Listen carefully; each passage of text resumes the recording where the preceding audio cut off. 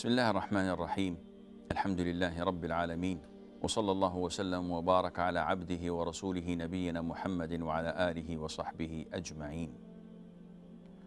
The Prophet sallallahu alaihi wasallam said, "O people, seek Allah's forgiveness and repent to Him.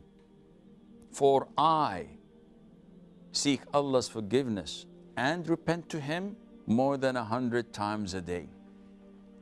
Ibn Umar, may Allah be pleased with him and with his father, said, we used to count the Prophet ﷺ repeating seeking Allah's forgiveness in one setting more than 70 times. Now, if the Prophet ﷺ's previous and upcoming sins were already forgiven, why does he do this? First of all, to show his gratitude to Allah. Second of all, for us to follow suit. Asking Allah for forgiveness is one of the great deeds that opens closed doors beyond our wildest imagination. Allah Azza wa Jal tells us in Surah Nuh that Prophet Nuh sallallahu alayhi wasallam is addressing his people by saying, فَقُلْتُ اسْتَغْفِرُوا رَبَّكُمْ إِنَّهُ كَانَ غَفَّارًا. And I said to them, seek Allah's forgiveness because Allah is most forgiving. So one of Allah's beautiful names, that He is Ghaffar, that He is Ghafoor, that He is Ghafir. Allah forgives the sins. But the beautiful thing is that when you seek Allah's forgiveness, listen what happens afterwards.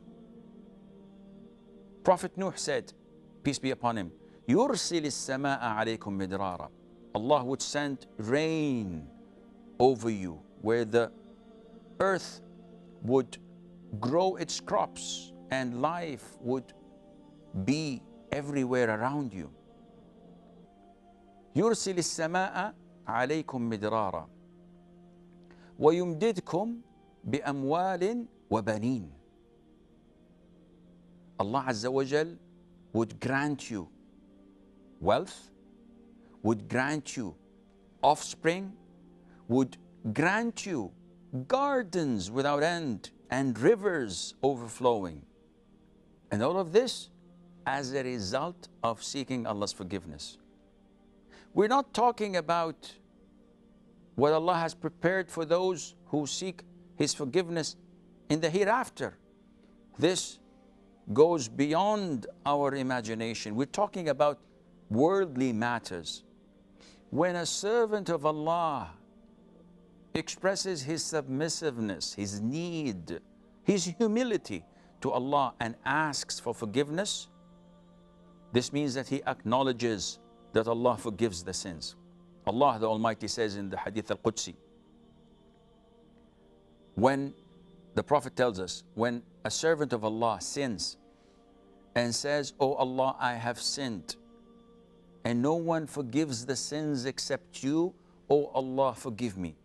Allah Azza wa Jal says, my servant had sinned and he acknowledged that I only forgive the sins and he's seeking my forgiveness, I forgive him. Allah Azza wa Jal descends to the lowest heaven every single night and He addresses His servants, is there anyone seeking my forgiveness so that I would forgive him? Allah encourages us to seek His forgiveness, and therefore each and every Muslim must keep this as a daily reminder that he always asks Allah for forgiveness and that he always repents to Allah, the Almighty. Wassalamu alaikum wa rahmatullahi wa barakatuh.